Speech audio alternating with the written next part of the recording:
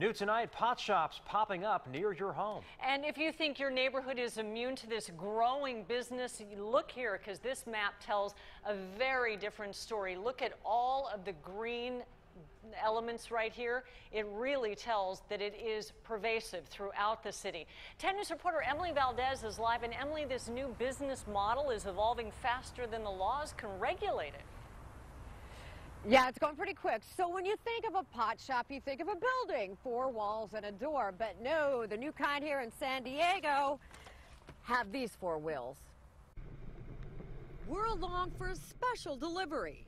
It's hard for people to get busted this way. It's not entirely legal. This is state legal, yes. But not entirely illegal. Now people are getting a little bit braver to get out there. Before, when you were facing a long time prison time, yeah, it's scary. We're riding with John, not his real name. We're not showing his face either. Here's my recommendation. Okay. I know you guys have it on file. John operates Green Street Medicinals, one of dozens upon dozens of marijuana delivery services popping up all over the San Diego area. Looks good. When you set up a corporation, you got to be a nonprofit, or there's like a couple other choices. Just weighing it out.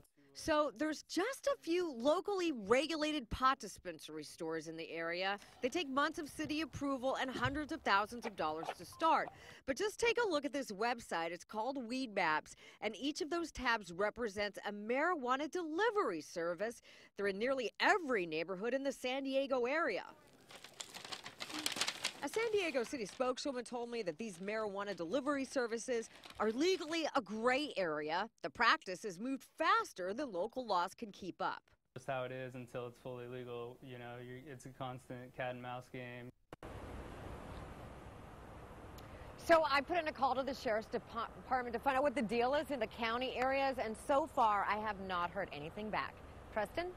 Well, Emily, this is essentially like old school drug dealing. I mean, taking around the weed to different people. It's somewhat legal, like you say, there's that gray area, but what does he do about protecting himself? Because these medicinal marijuana places get robbed all the time. Is he concerned for his safety?